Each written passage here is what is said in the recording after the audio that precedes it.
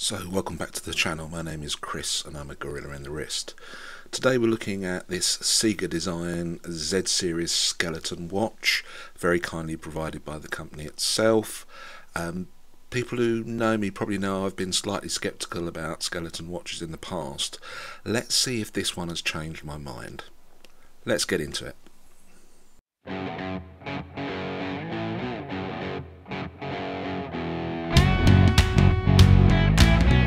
So, before we get into the watch, just wanted to very quickly mention the packaging, not something I normally do. But this arrived, and I have to say, I'm not often impressed by packaging. But this is, well, it's like a book. It's the only way I can really describe it. It belongs in a library, I suspect. And take the outer sleeve off, and again, some really interesting design work. I kind of like this.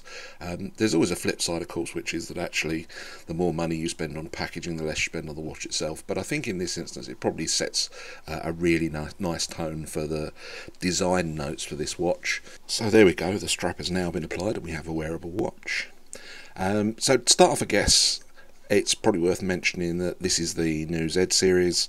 It retails for about £230 British. We'll stick the prices up.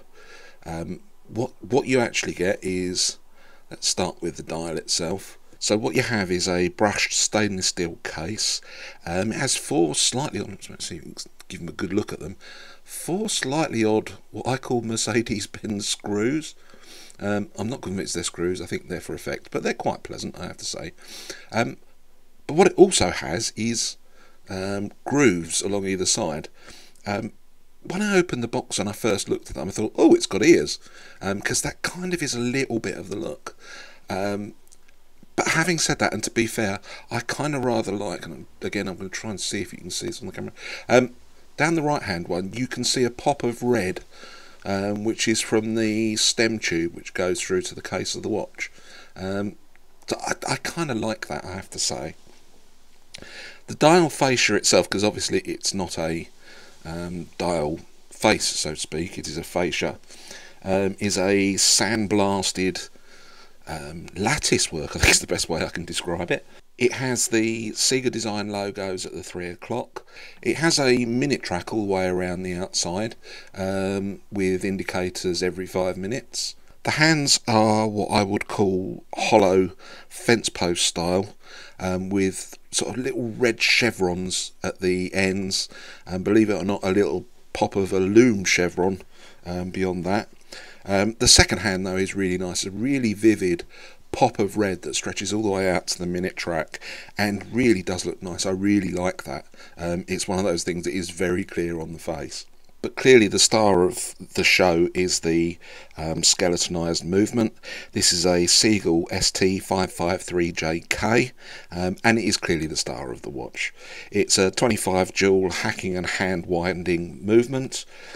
It has a stated accuracy of -15 to +30 seconds per day. And all of that is covered with a really good curved sapphire crystal. Let me just see if we can get a sense of it. So the crystal does follow the shape of the top of the case, sorry, the side of the case. I can't imagine that's cheap, if I'm honest. The strap itself is a really nice, comfortable red silicone. It has what it refers to as sweat-proof bumps. Let's get a bit of the camera, which I guess it does. It is really comfortable to wear.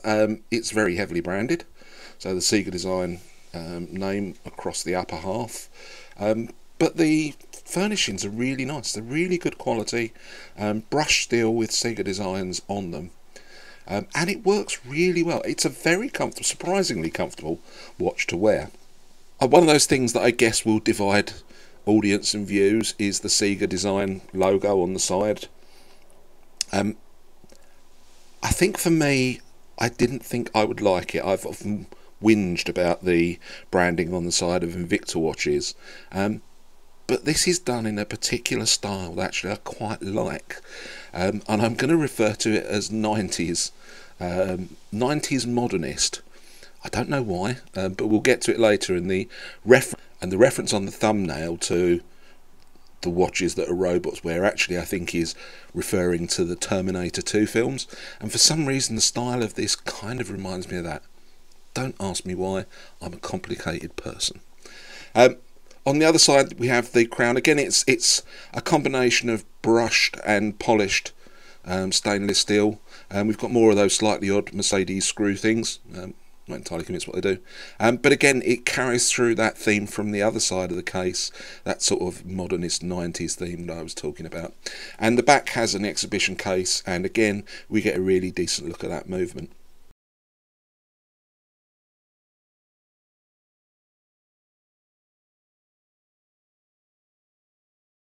So we're going to do a quick run through the specifications for this one.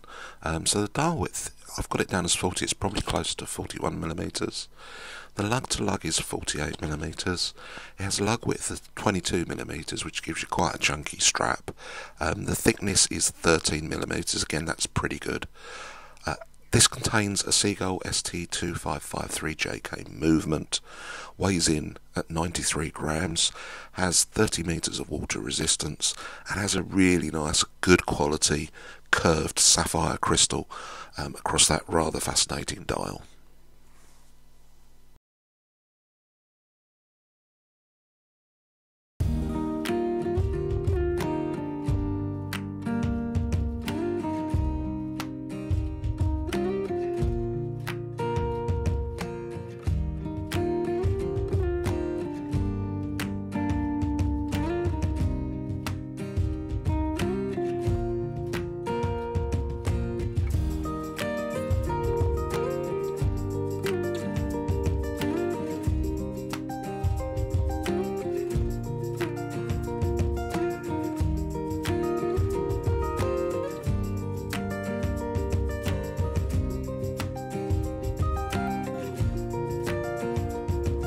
Okay, so let's talk about the things I don't like about this watch.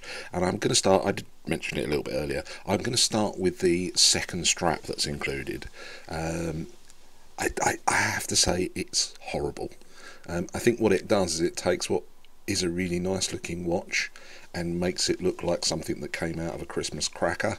The only saving grace for it is it has exactly the same furnishings on it, and actually the furnishing is pretty good, but that's about the only bit that is good about this strap.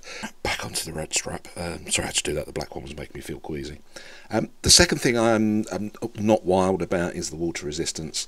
So this is splash proof only, 3 atmospheres, 30 meters, which is a bit of a shame because I do tend to sling a watch on first thing in the morning and just have it on for the rest of the day, including jumping in the shower with it. But clearly I can't do it with that, which is a little bit of a shame because it would kill this one.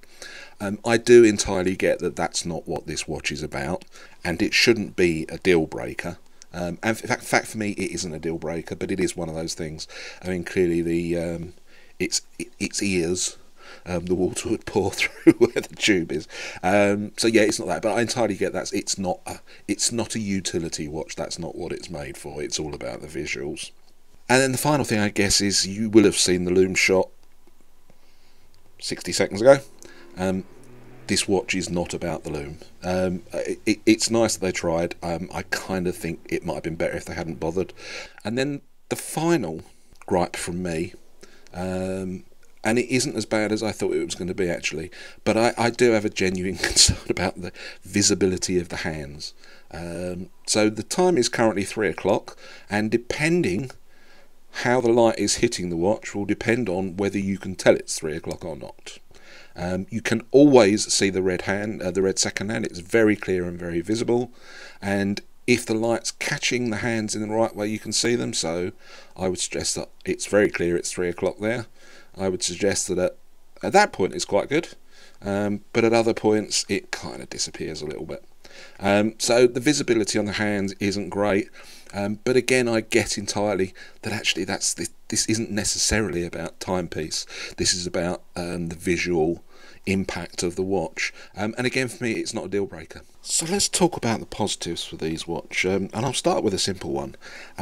This is incredibly comfortable to wear. That the strap, the red one, not the black monster that they came along with it, but the red one is really comfortable. I have got in the habit of wearing this on my right wrist, which is a little unusual, but but wearing it all day without any problems at all. And the other thing that goes with that is not only is it comfortable, but I really expected for a 42mm watch. Now I'm a gorilla, so big watches aren't necessarily a problem for me. But even at sort of 41mm, and being as tall as it is, lug to lug, sort of around the 50mm mark, it wears remarkable for the dimensions. So not is it comfortable, it doesn't look ginormous. So I'm just going to sling it on wrist in a vague attempt to try and prove that. So bear with me a second. And there you have it. As I say, it's comfortable. The strap makes it so. Uber gorillas, be aware, with my 8.5" wrists, I am absolutely at the limit of what the strap can handle. But it has decent retainers on it. It's a really comfortable watch to wear. I think that's incredibly positive. The next thing I enjoy about this watch is the styling. And I have to be honest, I don't know why it gives me this impression, but whenever I see this, I think of some form of 90s retro-futuristic type look, and I am thinking specifically of the Terminator films, particularly the Terminator 2 film, or even the tech noir. I can imagine people dancing around in the tech noir discotheque in the first film, and I can imagine one of them wearing this. The look of it, the lines, the way the metallic lines work with the logo and the branding, and the shape. The shape makes me think of the Terminator. I'm not sure why that's a good thing, but it clearly is. It works well in my head. And I just really like it. I really get it. I think it has something very unusual, and it just works for me. I really love the styling of it. Finally, I do love being able to see the movement. I particularly really enjoy, and I'd not seen this before, being able to see the mainspring. So when I came down this morning, I'd allowed it to completely run down, and the mainspring looked completely knackered. And I'd never visually seen that before, so I kind of really enjoyed that. And also, it kind of gives you a sense of how a mechanical watch works when you're winding it up and you can see that spring tightening and coiling up. It's just kind of fascinating.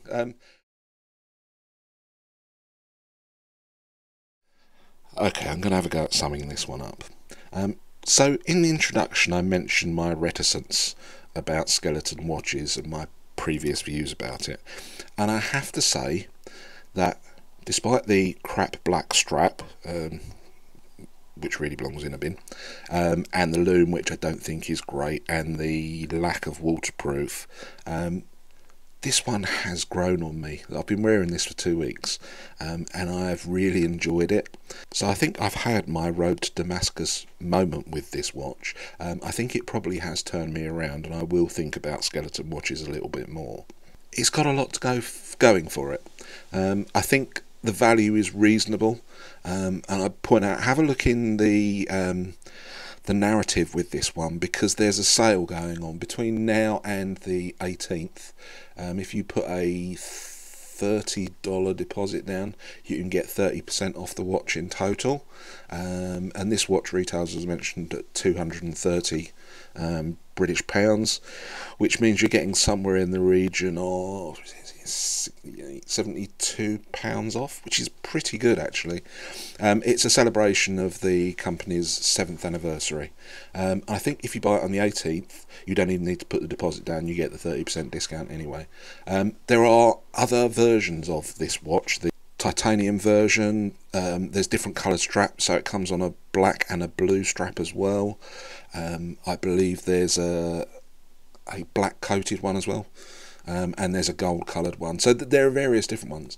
As I say, I think for the price, the movement is really good. It's comfortable and easy to wear, and it's different. This is just a bit different for what I certainly what I normally review. So for me, I wholeheartedly recommend it, and if you can get in over the next week or so, then there's a decent discount to be had on it as well, so that's good news. In financially tightened times, always good to be able to get a discount. So that's it for today. I hope you enjoyed the video. If you did, please give it a thumbs up, like and subscribe if you're not already a subscriber. If you didn't enjoy it, well, do all of that, but tell me why you didn't enjoy it, and I'll see if I can do something about that in future videos. In the meantime, have a fantastic weekend, everybody. Look forward to seeing you again back soon. Take care.